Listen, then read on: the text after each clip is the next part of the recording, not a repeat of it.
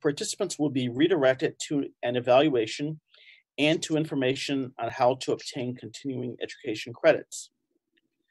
I'm delighted today to be joined by Dr. Jeremy Richards, Assistant Professor of Medicine at Harvard Medical School and a critical care physician at Beth Israel Deaconess Medical Center.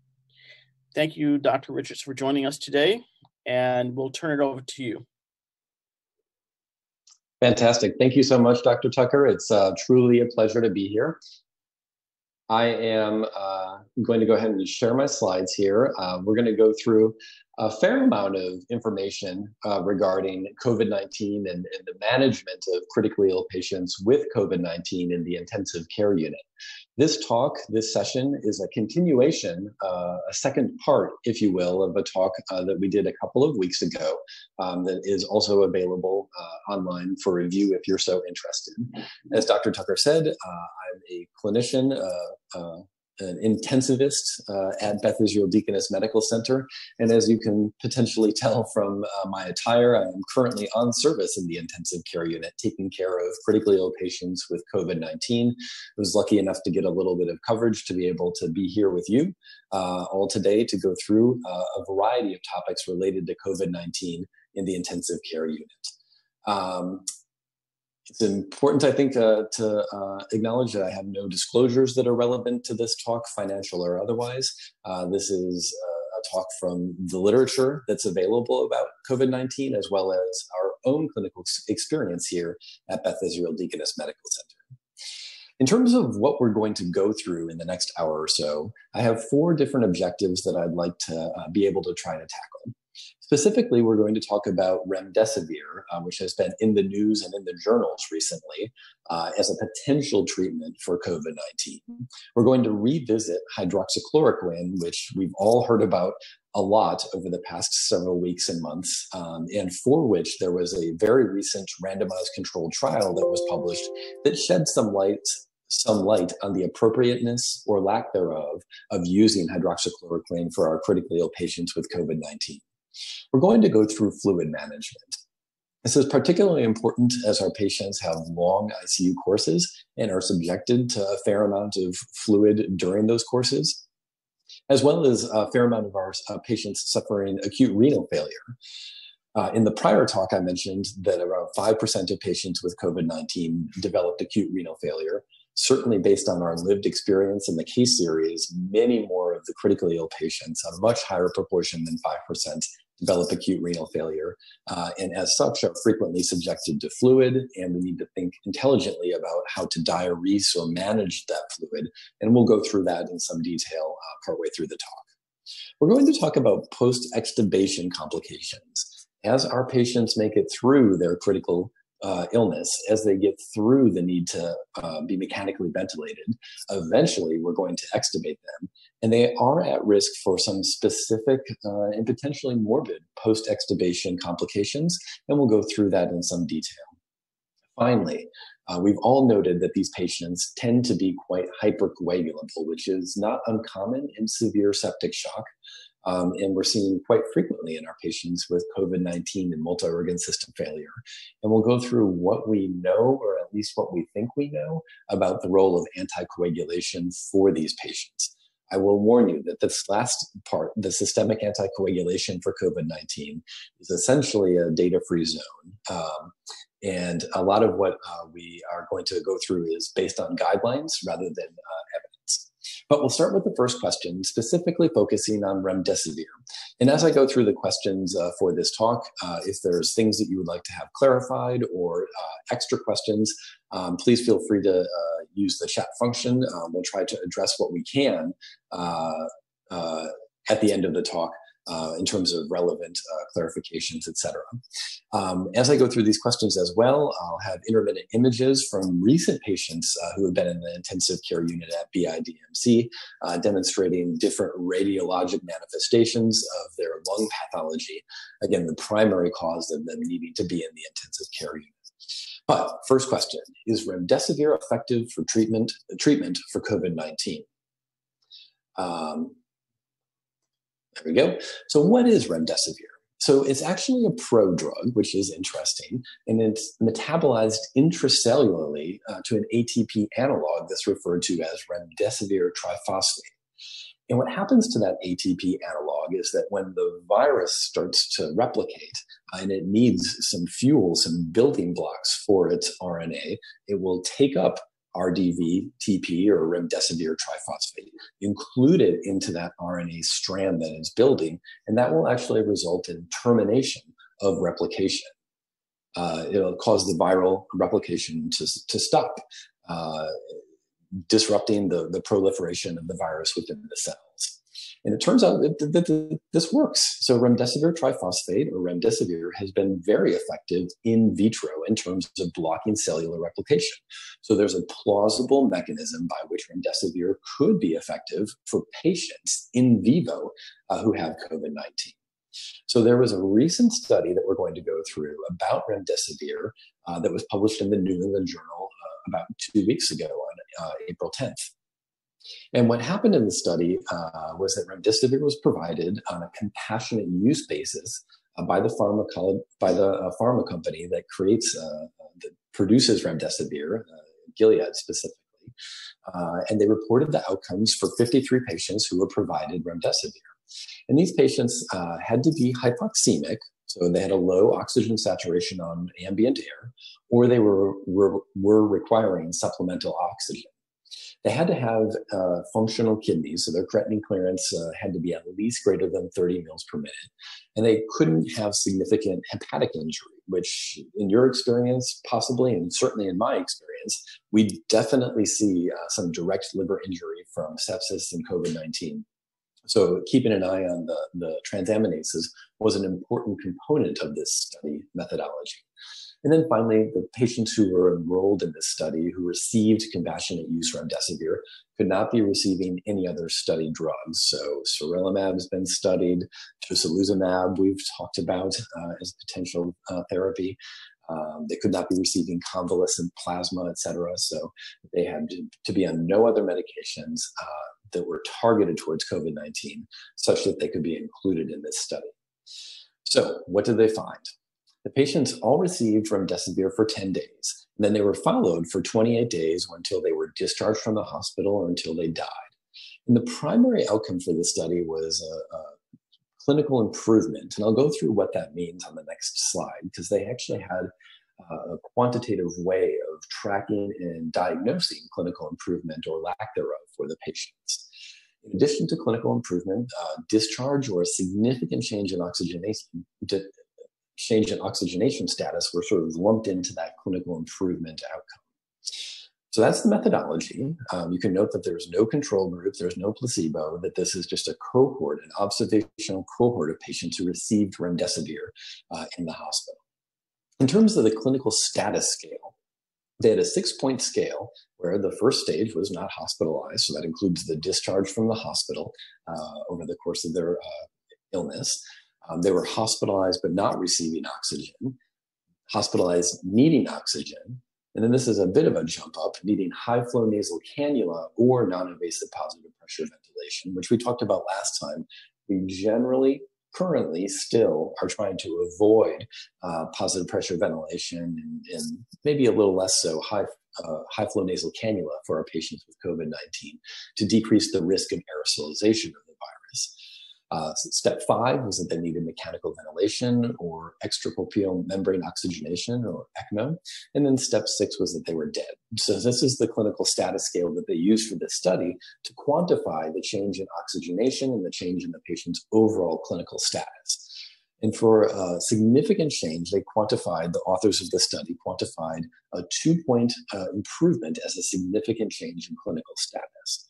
So the methodology was on the prior slide, basically an observational study looking at patients who received remdesivir for compassionate use. And then that primary outcome is delineated on this slide, a 2-point change in this kind of interesting ordinal clinical scale that the authors set up. So what did they show? So about 2/3 of the patients were intubated at the time of enrollment, and the rest of them did need supplemental oxygen. So looking at our scale here, the patients were over on the right side of the screen in terms of needing some degree of oxygen and or mechanical ventilation. Remdesivir was started relatively late in the course of the patient's illness, about 12 days on average, with an interquartile difference between 9 and 14. So relatively late in the course. And then the patients generally improved. So 68% had a decrease in their oxygen requirement over the course of the 28 days of observation that they underwent after receiving remdesivir. Okay. This is a table from the study from the New England Journal, and I just bring your attention to the bottom row where it says improvement, and we can see that patients who started in the first column on invasive mechanical ventilation, over half of them demonstrated clinical improvement, a decrease in the need, the degree of oxygenation required during the 28-day observation period. And there was improvement in every other arm as well. The patients who started on non-invasive ventilation, who started on lower flow oxygenation, or those who started on ambient air, all demonstrated some degree of improvement ranging from 70 to 100%. Okay, so these are good things, right? Seeing improvement with this medication seems like something desirable. There were some adverse events, but generally nothing too catastrophic. The most serious adverse events were some patients developed intracurrent septic shock, as you can see on the bottom line there. That was only 4% of the overall cohort. There was hypotension, renal dysfunction, and then some minor adverse events such as rash, diarrhea, and then some increase in the transaminases. Part of the reason that they could not have transaminases of 5 times the upper limit of normal to be enrolled in the remdesivir compassionate use study. So generally pretty well tolerated. So we see improvement in the oxygenation based on that 6-point clinical scale. You see relatively tolerable adverse events attributable to or associated with remdesivir. So what's next? Well, there's some issues with the study, right? As I said before, there's no control group. And many observers and commentators on the study wonder if rather than looking at any sort of efficacy of remdesivir, the study is simply just a observational study of the natural progression of COVID-19 in a sick cohort of 54 patients. We can't attribute any change to remdesivir without a control group or a placebo control with which we can compare those patients to the control group. The course of treatment actually varied between patients. Well, there was a plan for 10 days of remdesivir. The duration of treatment was more variable than that. As I said, patients started remdesivir about 12 days into their course of illness. So they had symptoms, got sick, ended up in the hospital, and then were started on remdesivir relatively late. And then probably most importantly of these 4 points that I've made so far, it's unclear where these patients really came from, how they were selected for compassionate use by Gilead and their physicians, what resulted in them getting the medication. There's no clear sense of inclusion criteria for this study. Rather, it's sort of a random sample of patients with no selection, clarification as to how they ended up on the medication in the first place. And then finally, there's the concern for bias, right? So the manuscript was written and edited with help from employees of the pharma company that produced remdesivir. And even in the era of best intentions, there's certainly the capacity for implicit and unintentional bias being introduced into the study when it's not the investigators who are the primary ones writing up the study methodology, results, conclusions, and meaning. So what do we do with this? So remdesivir was associated with improved oxygenation in this study in a small cohort of randomly selected patients who received the drug for compassionate use, and relatively minimal and quite tolerable adverse effects, but has a lot of issues with regard to methodology and concern for bias. So the bottom line about remdesivir, what I take away and many observers take away from this trial is there's not compelling evidence from this observational cohort for using remdesivir on the front line. It's a little bit of a moot point because remdesivir is still not FDA approved. Again, it was used on a compassionate use basis. So it's not like we have it on our formulary and we could provide it if we wanted to. But certainly this study doesn't push us to want to use remdesivir outside of the context of clinical trials. As the second point there. Finally, the bottom point, randomized trials going forward should provide some guidance about the utility or lack thereof of remdesivir for COVID-19.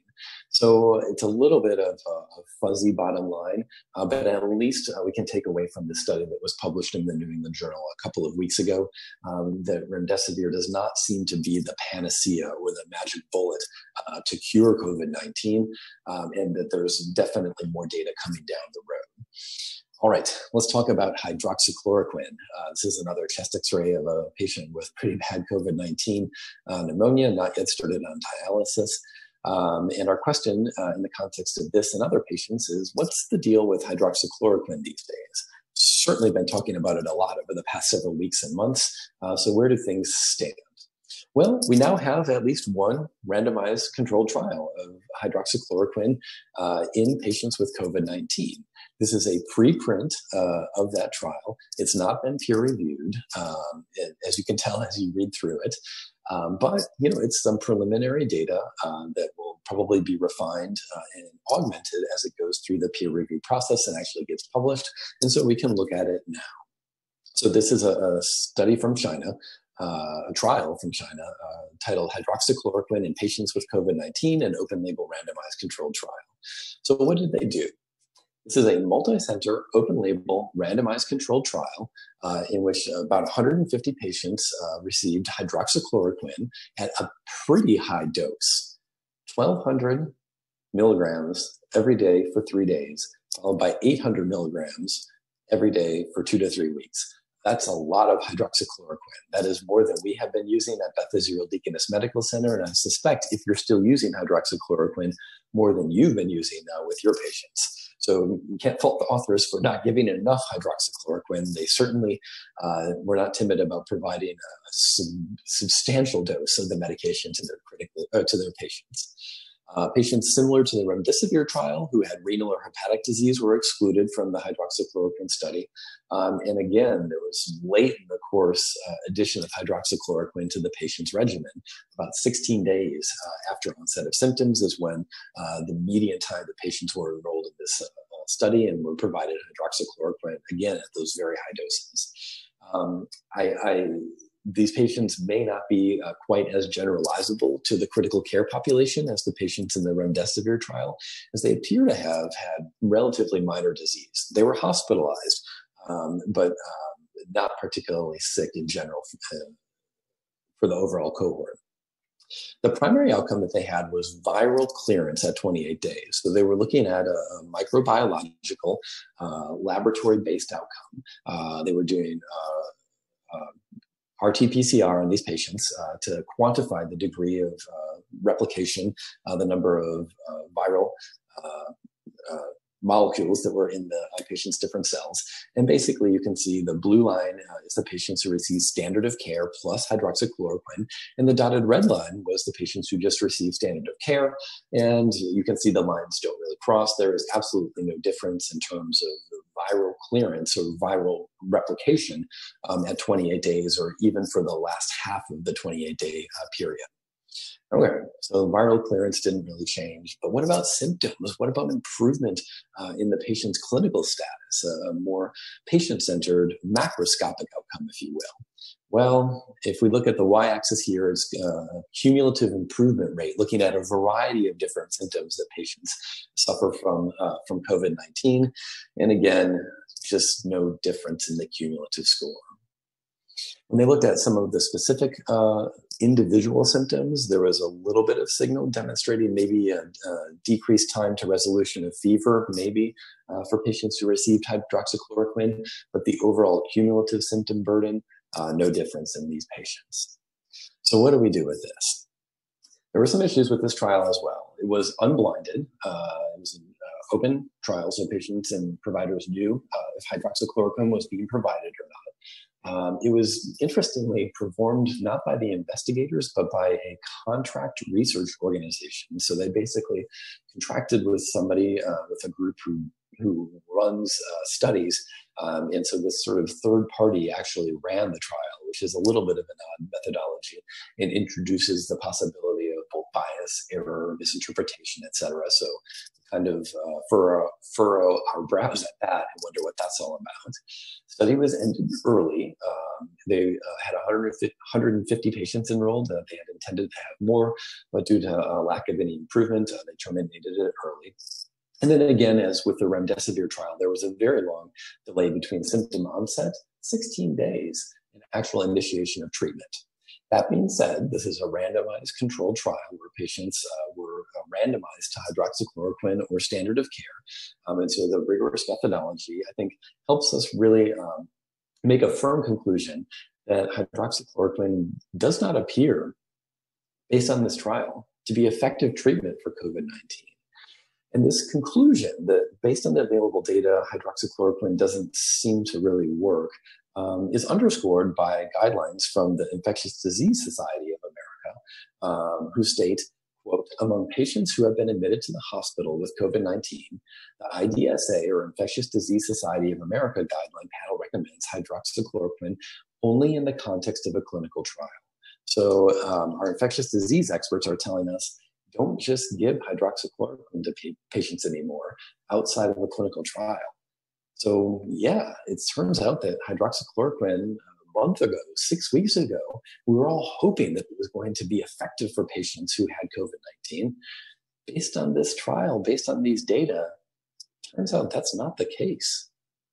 So here at Beth Israel Deaconess, we're done giving hydroxychloroquine to patients with COVID-19 in the ICU or other settings, unless they're enrolled in a trial to assess for the efficacy of hydroxychloroquine, to add to the data out there in the literature, acknowledging that data is preprint and hasn't been peer-reviewed yet, but still underscores that hydroxychloroquine does not appear to be effective in COVID-19 in the ICU or otherwise. All right, so we've covered remdesivir, we've covered hydroxychloroquine.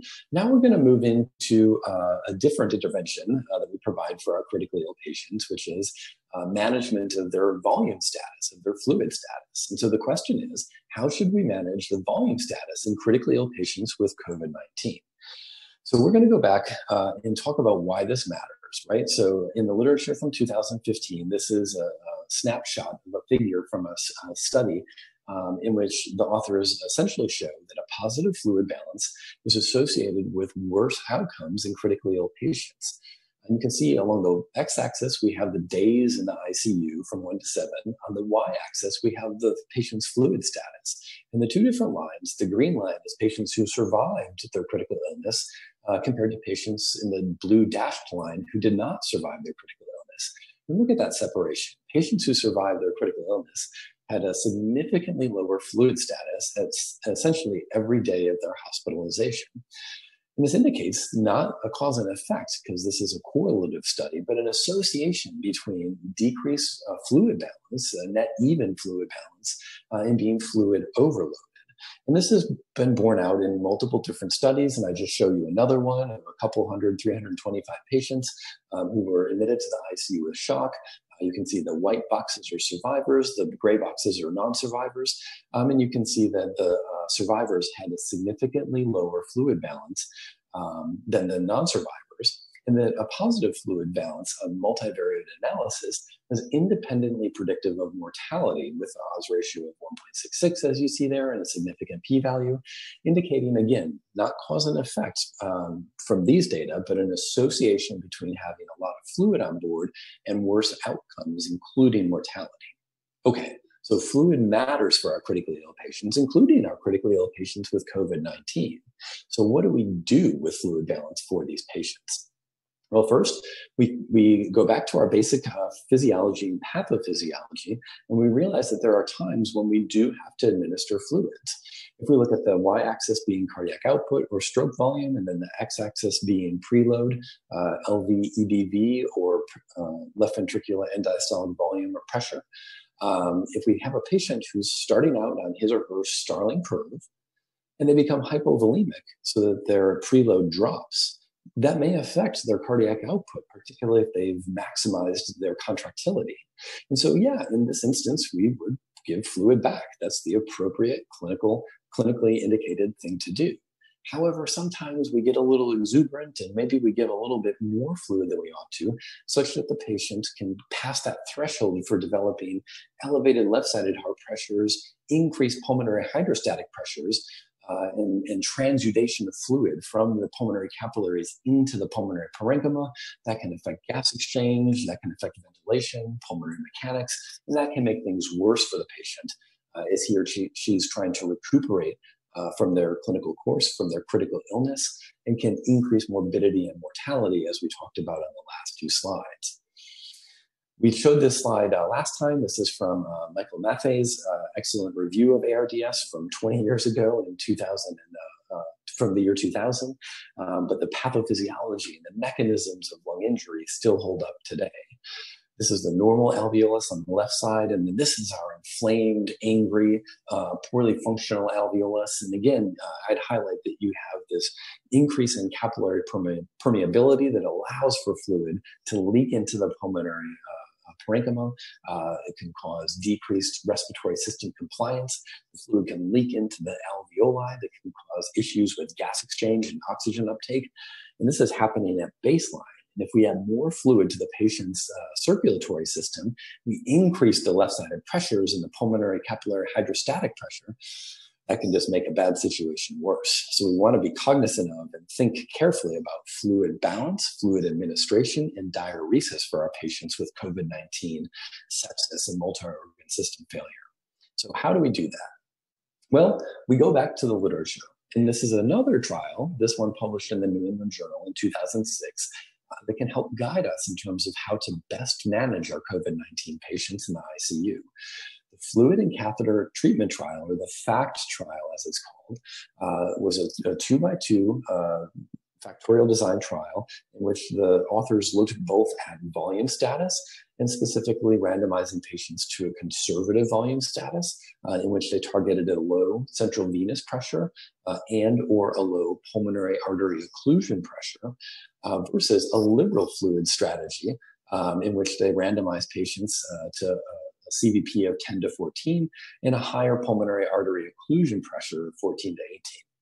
Another part of this trial that we don't talk about as much these days was that patients were also randomized to receive a simple central line or a Swan-Ganz or PA line to measure their pulmonary artery occlusion pressures. That's less relevant to our management of COVID-19 patients. So I'm just going to focus on the fluid management component of this trial in terms of relevant outcomes. So patients were randomized either to the conservative strategy or the liberal strategy. And you can see at the bottom of the screen, there was a marked differentiation in terms of the fluid balance at 7 days between the two groups. Those in the conservative strategy were essentially even for length of stay, a little bit negative even. And the patients who were in the liberal strategy, they were saturated. They were 7 liters up on average over the course of 7 days in the ICU. So big differentiation between the two groups in terms of the volume status. But what about patient-centered outcomes? What about things like mortality and length of stay? Well, it turns out that mortality did not differ between the two arms with regard to conservative versus liberal strategy. And you can see the numbers there, 25% for the conservative arm, 28% for the liberal arm. So fluid management with a p-value of 0.3 didn't really affect mortality. There was, interestingly and plausibly, a difference between ventilator-free days between the two arms. About 2.5 days less mechanical ventilation for the conservative fluid arm versus the liberal fluid arm. And if we go back to our understanding of the pathophysiology of ARDS, that makes sense. If the lungs are wetter, more edematous, heavier, less compliant, and have worsened gas exchange by having more fluid on board, then it's going to take longer to get them off, to get patients off of the ventilator. So this makes sense mechanistically. So we don't see a mortality benefit, but we see a decrease in the ventilator-free, the days required for mechanical ventilation, and increase in the ventilator-free days. All right, so what do we see here? So other results from the FACT trial, there's a significant difference in ICU free days. I think I have the labels reversed there. So there was less patients were free from the ICU more frequently in the conservative arm compared to the liberal arm. So it was a good thing to be in the conservative arm. The oxygenation index, the formula for which I put in the blue writing there, and lung injury scores were improved for patients who were in the conservative arm. And there was no difference in the need for renal replacement therapy or in the incidence of shock for these patients. So if you're concerned about diuresing patients and precipitating renal injury or hypotension, they didn't see that in the FACT trial, which gives us some reassurance about providing patients with diuretics to try to de-resuscitate them and keep them close to an even fluid status. So what's the bottom line about volume status for our patients with COVID-19, multi-organ system failure, septic shock, and acute respiratory distress syndrome? Well, number one, if we want to keep them towards an even volume status, we should not be providing maintenance fluids. That's definitely contraindicated in these patients and not appropriate. It just leads to increased soft tissue fluid and particularly worsened pulmonary edema. And we should use diuretics. Sometimes we tend to be a little tentative about diuretics, but when patients are getting fluid overloaded, to address that increased pulmonary edema and that positive volume status, we should use diuretics to try to provide them an even fluid status going forward.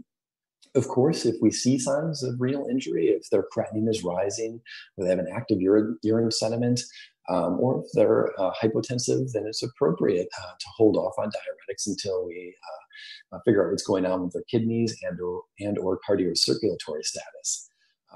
It's worth emphasizing that the FACT trial did not enroll patients who were in shock. They could be on vasopressors, but signs of multi-organ system failure or shock was an exclusion criteria from enrolling. And so we want to be thoughtful about targeted diuresis for our patients who are hemodynamically in an acceptable hemodynamic state without progressive worsening acute kidney injury. But the bottom line from this is we're targeting ideally an even fluid status for our critically ill patients. All right, so we covered remdesivir, hydroxychloroquine, and fluid status for our patients with COVID-19, multi-organ system failure, and septic shock and acute respiratory distress syndrome. What about when they get better? So we've heard through social media and some anecdotal reports and the experience of people in New York, Washington, Italy, and China about maybe there's a sign of increased post-extubation laryngeal edema for these patients with COVID-19 and prolonged courses of mechanical ventilation and prolonged ICU length of stays. So is that true? Are they at increased risk for post-extubation laryngeal edema? And if so, what should we do about it? So first off, what is post-extubation laryngeal edema and why does it matter? The literature on this is quite variable. There is a review/meta-analysis that was published in Critical Care Medicine in 2015 that went through the available literature at that time and basically reports the spectrum of post-extubation laryngeal edema, and the importance of it is all over the place, right? So the incidence of post-extubation laryngeal edema varies widely from 5 to 55% based on the available literature. Strider, so a macroscopic clinical representation of post-extubation laryngeal edema, also varies from 1.5 to 26% in the available reports. And then finally, the most important consequence of post-extubation laryngeal edema, reintubation, having to put the tube down because the glottis, the retinoids, the vocal cords collapse so forcibly, occurs quite widely. So some reports, some case series indicate about 10% of patients who develop post-extubation laryngeal edema need to be reintubated. Another case theory has demonstrated that 100% of patients who were found to have post-extubation laryngeal edema needed to be reintubated. So the numbers are all over the place out there. But the important take home from this variability is that it happens and it matters. So we may not have the precise incidence and the precise rate of reintubation, but it happens and it matters and we have to be aware of it. This is a picture. Two pictures, one of normal vocal cords on the left, a normal larynx, a wide open glottis, normal retinoids. And then on the right, from Critical Care Medicine, manuscript documenting issues with an incidence of post-extubation laryngeal edema, you can see how swollen and edematous the vocal cords are, marked differentiation. And you can just think about how difficult it would be to get an endotracheal tube down through that small microscopic opening between these edematous cords and arytenoids. And so I like this picture or this comparison because it really, I think, drives home how catastrophic post-extubation laryngeal edema can be, and the importance of being vigilant for assessing for it and then managing it if it's detected prior to extubating the patient. We'll go through what that means in a second. First, what are the risk factors for post-extubation laryngeal edema? From the review and meta-analysis published in Critical Care Medicine in 2015, these are the 5 major categories in which patients can be at risk for developing post-extubation laryngeal edema. And we'll go through these categories and then specific subcategories or specific parameters associated with each.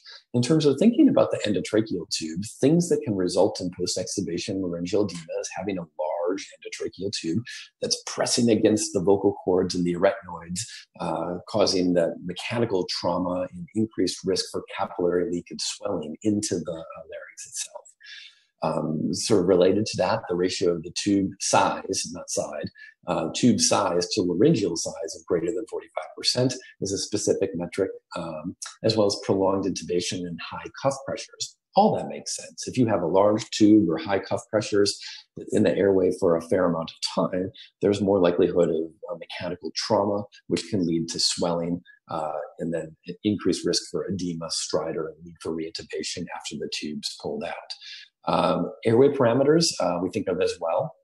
So if there's a small airway, which is more frequently associated with female gender, and a small height to endotracheal tube diameter ratio, those things can all increase the risk of developing post-extubation laryngeal edema. Similar to that, short neck and airway pathology, such as tracheomalacia, can result in increased risk of edema as well.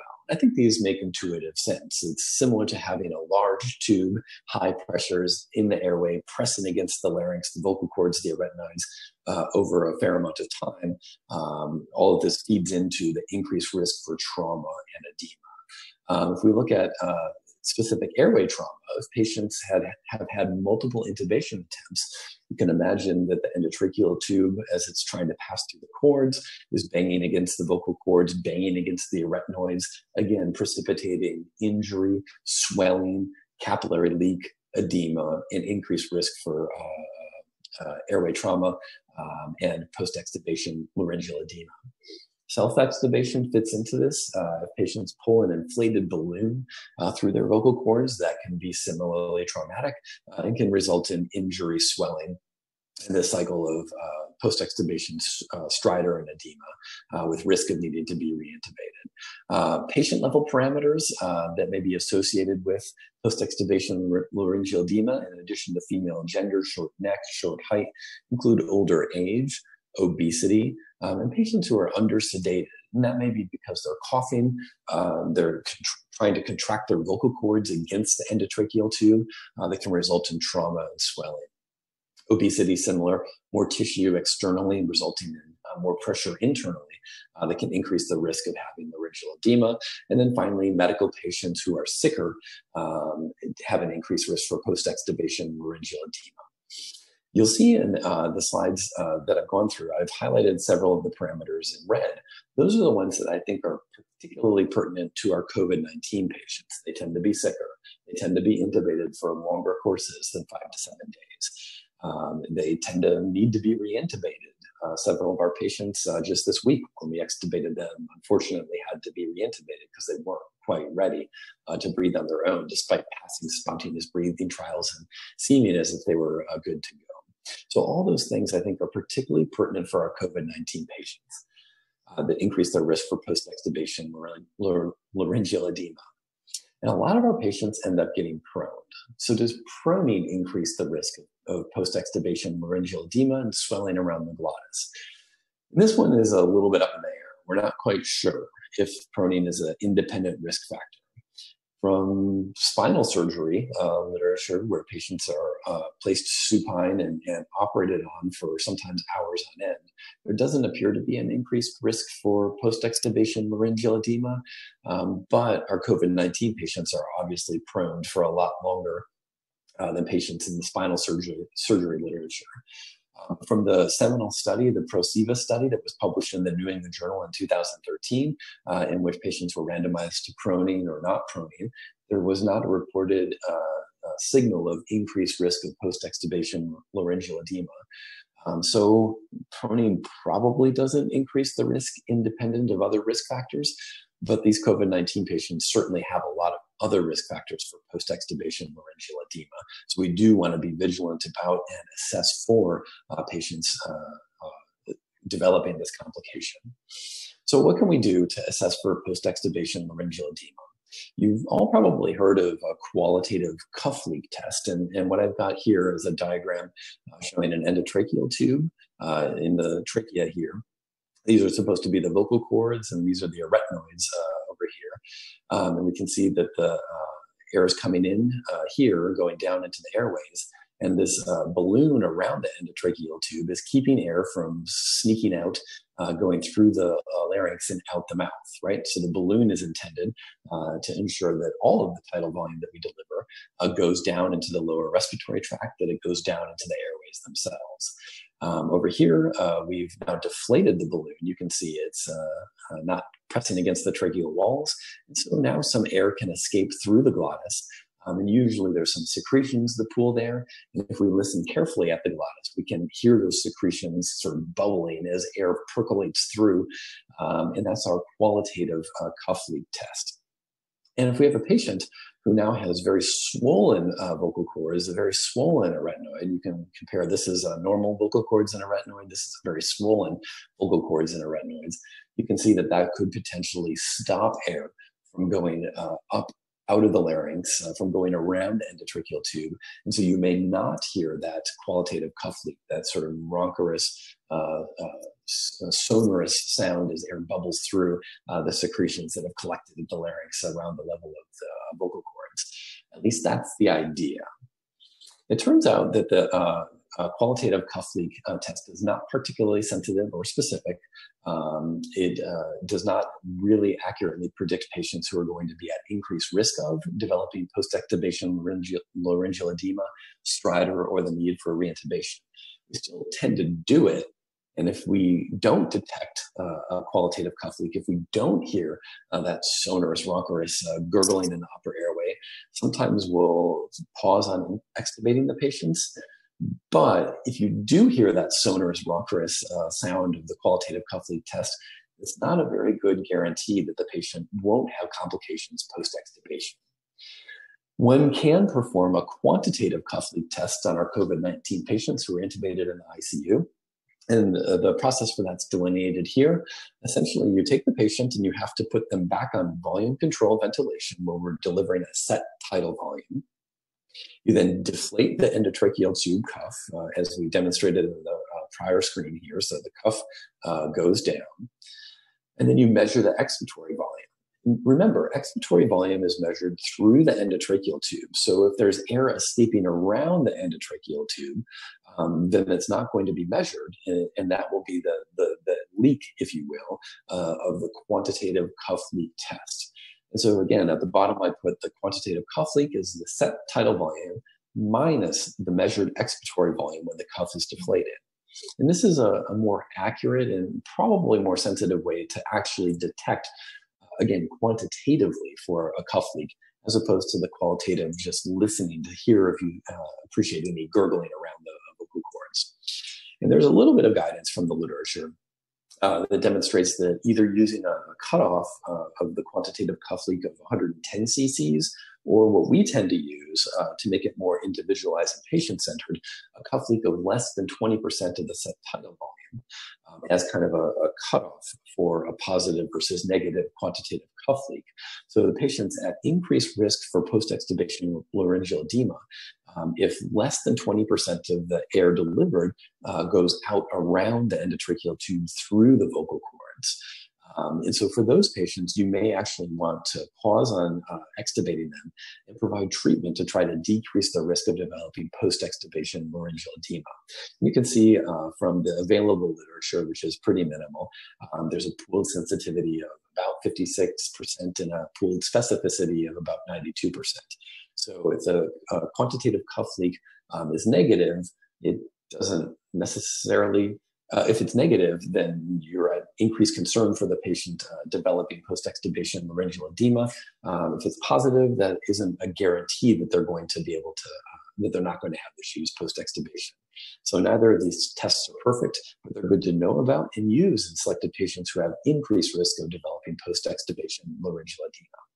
So what do you do if you detect it? So if you perform a quantitative cuff leak and they do not have a leak of more than 20% of the delivered tidal volume, you're concerned about them having significant swelling around the larynx, the vocal cords, the arytenoids.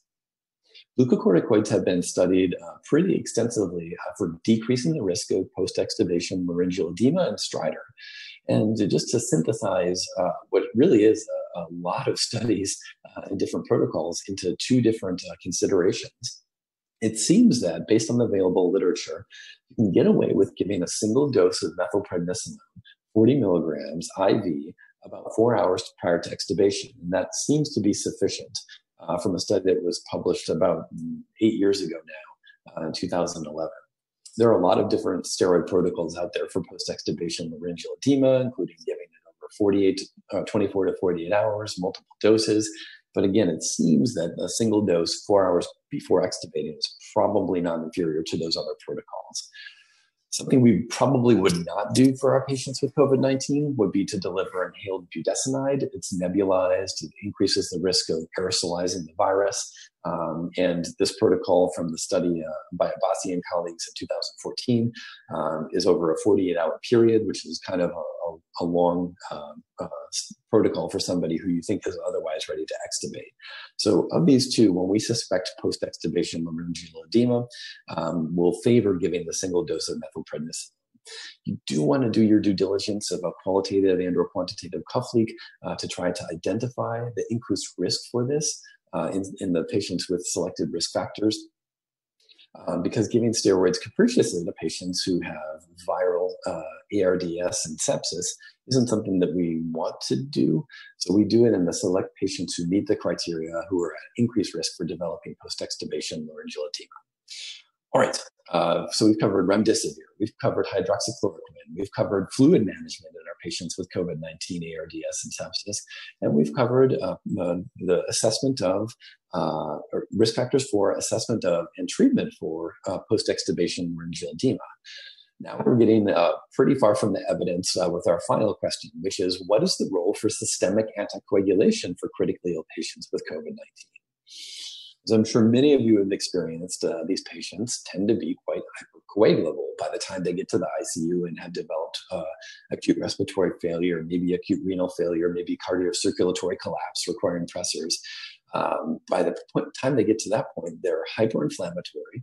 They have severe sepsis and sometimes septic shock. And they can have a tendency towards thrombogenesis. And so what do we do? So the bottom line is we don't know. We're not sure. There is not a deep literature about systemic anticoagulation for critically ill patients with COVID-19. Looking at ARDS in general, there have been prior studies looking at anticoagulation because ARDS is characterized by fibrin deposition and thrombogenesis in the pulmonary circulation, as we saw from that prior slide and as we talked about in the last section. But the studies looking at anticoagulation have not been as rigorous as one might like and are generally heterogeneous with regard to both methods and results. There are some positive studies in ARDS demonstrating benefit of systemic anticoagulation, but there are other studies that don't demonstrate benefit. And so it's a heterogeneous literature that doesn't, unfortunately, provide us with real targeted guidance on the appropriateness or the indications for systemic anticoagulation. The current clinical practice guidelines from professional organizations like the Society of Critical Care Medicine and the American Thoracic Society do not support empiric systemic anticoagulation or thrombolysis for patients with ARDS in general. All right, So it sounds like what we're getting from the limited literature and the clinical practice guidelines is we shouldn't anticoagulate everybody, but maybe there are some patients who might benefit from systemic anticoagulation. Well, let's see what we got. From the literature that's available, there's a retrospective study of about 450 patients at a single medical center some of whom did receive systemic anticoagulation. This was not a randomized trial. The patients who did receive anticoagulation were the minority of those included in this retrospective analysis. And as you can see, the punchline at the bottom of the screen, there was no difference in mortality between the two different groups. Those retrospectively assessed patients who did or did not receive systemic anticoagulation for their COVID-19 illness.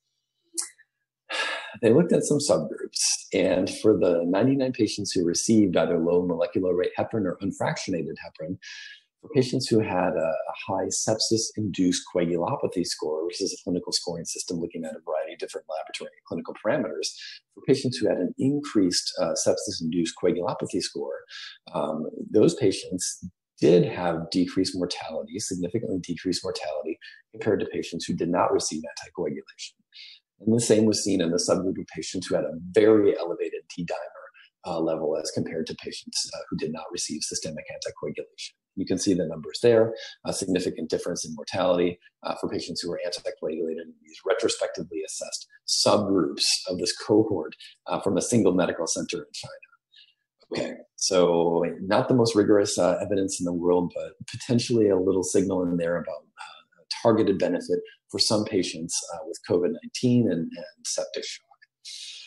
As always, there's some issues with this study. Correlation does not equal causation. This was not a randomized trial, so we can't attribute benefit to systemic anticoagulation, but it's a hypothesis-generating result that will certainly inform future trials and may inform our clinical practice currently. It's not clear exactly how sick these patients were with regard to their acute respiratory failure because the authors did not provide any details, including need for mechanical ventilation or oxygen requirements. So it's hard to know how to generalize this or to whom we should generalize these results. And it's unclear why they chose 6 times the upper limit of normal as their cutoff for the D-dimer assay. That's not explained in the manuscript.